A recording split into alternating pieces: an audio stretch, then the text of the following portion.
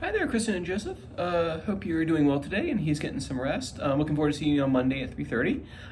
This is your video lesson for today. There's three things I want to talk about. We'll go down the list, and if you have questions at the end, as usual, you can shoot me over a message and we'll go from there. Cool. So first thing is, I know he's been spending a lot of time the last few lessons reviewing Twinkle and doing the spooky Twinkle. So keep on working on that. That's a good one for Halloween. Since it's coming around the corner, that'd be a fun one for him to practice for the next few weeks. And then we'll bring it back every year. So keep on practicing spooky Twinkle. And then also make sure to practice regular Twinkle too, so we don't forget it or we get used to playing the spooky one. The other thing I want to do is, we started doing this a few weeks ago, but I want to bring it back, is make sure we kind of trucking along with Lightly Row. So first thing is just to go ahead and be listening to Lightly Row. And I was talking to one of the teacher trainers, and apparently there are some MP3 files that are available for download for the Suzuki books, which is great news for us, so that we don't have to rely on YouTube. It's best to work off the recordings because they're kind of like the standard. As soon as those come in, I'll send them over. As soon as she sends me the link for those, I'll send them over to you, and then that way you can put them on like a tablet if he has one, or you can have on your phone for him to listen to while you guys are in the car or something. And the other thing too, the lyrics for Lightly Row. So I'll go ahead and read them, say them to you, and then you can write them down or just remember from the video. So the lyrics for the song are this. So I'll play the melody. So we have lightly row, lightly row. Oh, sorry, lightly row, lightly row, flowers growing up, up, up.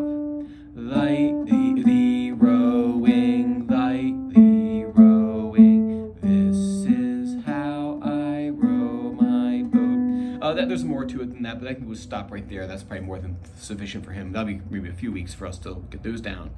So first thing I do is practice saying those like in really short chunks. And don't even have the guitar in his hands. Like, you just be like, lightly row, and just like leave it at that. Right, so lightly row, lightly row. Once he can do that, flowers growing up, up, up. I think he already knows that, so that won't be big of a deal for him. So once he can do those two separate, then you put them together. So lightly row, flowers growing up, up, up. Second half, lightly rowing. All the kids chirp up on that one. You have to really drill that one when we're working with him. So lightly rowing, lightly rowing. They'll flip the back and forth. So they'll put lightly rowing first, then lightly row second, or they'll forget the ing is even on the second part. Just go ahead and break it into small pieces. Lightly rowing, and see if you can say it back to you. Lightly rowing. And then this is how I row my boat, right? So practice saying the lyrics. Like I said, do them in small chunks. And then number two, the second thing I want you to practice this week is the flowers growing up, up, up, rain is falling down, down, down. I think we did this a few weeks ago. I wrote down the notes here for you so that way you can follow, or that way you can review at home with him. So remember, that's flowers growing up, up, up is G, A, B, C, D, D, D, right?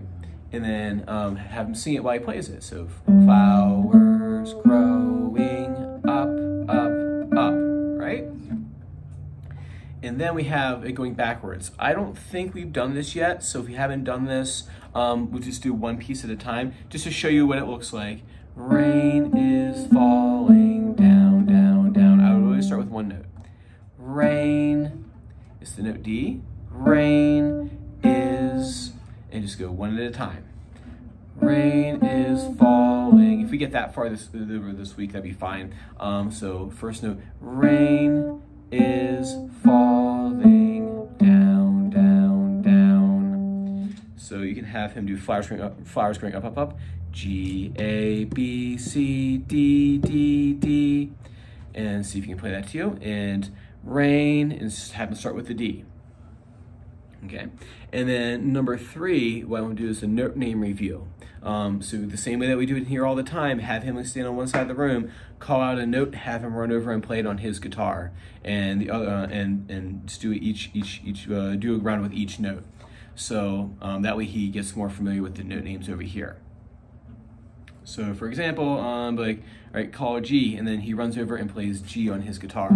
What you can even do too is you can combine the jumping sticks game with this exercise. So say if I get the 5 jumping sticks out, right? So let me get them over here. 5 sticks out, 1, 2, 3, 4, 5. Okay, so you have your 5 sticks, right? I'm gonna just do it up here. That way it's easier for you to see. So, well, maybe easier to see. 1, 2, 3, 4, 5. There we go. You see them all? Good. Have him stand in the same spot every single time, right? So have him stand at the bottom here. So don't mix it up, otherwise it'll confuse him, like which one's which. And first off, review the numbers. 1, 2, 3, 4, 5, right? And then you can have him jump to the second string, right? So jump to the second string, and like, hey Joseph, that one, the second line right there. I'll say the second line, I should say, not second string. So second line, right? So he'll jump to the second line and go, Joseph, you know that one has a special name. It's not just 2, it's also called G. You go, okay, you jump to G. Now wait a minute, is there a G on your guitar? And then he can run over and play G on his guitar, and then he can jump on the stick and then run over and play G on the guitar, right? And I would just stick with like G and then maybe B, so B is the third one. So maybe have between the second and third stick, or second and third line. So jump to G and then jump to B. So G is the third string, and then obviously B, obviously, but is the B is the second string right there. Right, so have him practice jumping between those 2, that way he gets used to seeing the lines and where their position is on the guitar. Cool, I want you to work on those 3 things. Like I said, if you have any questions by the time you finish watching this video, which is right now, let me know, and I will be happy to clarify any points. All right, see you guys on Monday, bye-bye.